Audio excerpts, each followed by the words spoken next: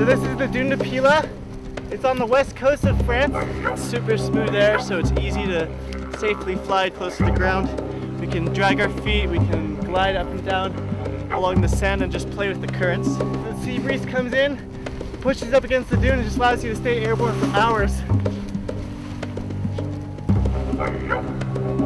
You can stay 1 meter off the ground and just hover and just kind of float back and forth. It's a great place for beginners because, I mean, even I took my first flight yesterday and it was beautiful. You can just soar and stay in the air.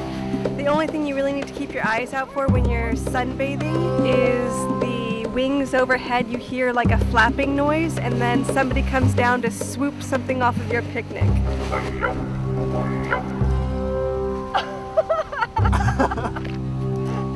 I so wasn't ready for that.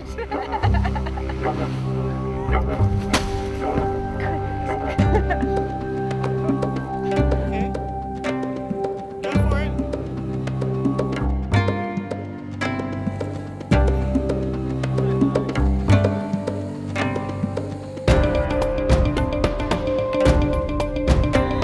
So my name is Charlie Piccolo. I'm a professional flyer. Soaring is airwave fly. To make soaring we need hill and onshore wind. And Wagga, it's radical parts. We make maneuvers close to the ground. We try to attack all the time the planet. To practice the Wagga, we fly when it's more windy, so we need special stuff like small size and more fast. It's like the freestyle close to the ground. Okay, Wagga is not tricky, it's more kind of fly. You touch the tips on the right, on the left. There is what we call the misty. It's like an helicopter. The wing will turn above your head quickly.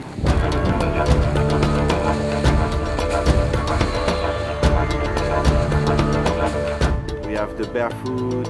Basically, your glider is flying above your head. Put your foot on the sand and you try to slide all the time.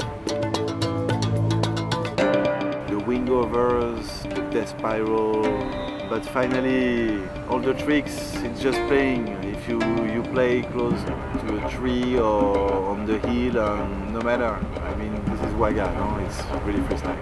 After a bit of practice, you can actually balance for several seconds on the very top of the tree. It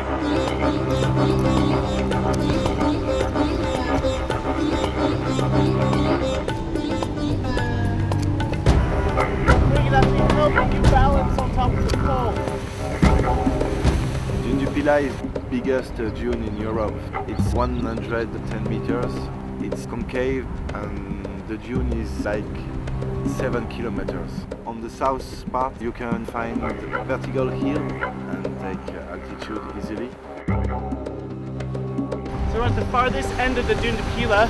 This is about as far as we could soar along the cliffs. We found some really large blocks of concrete and it's a really good playground for kiting and practicing your climbing skills with the glider overhead.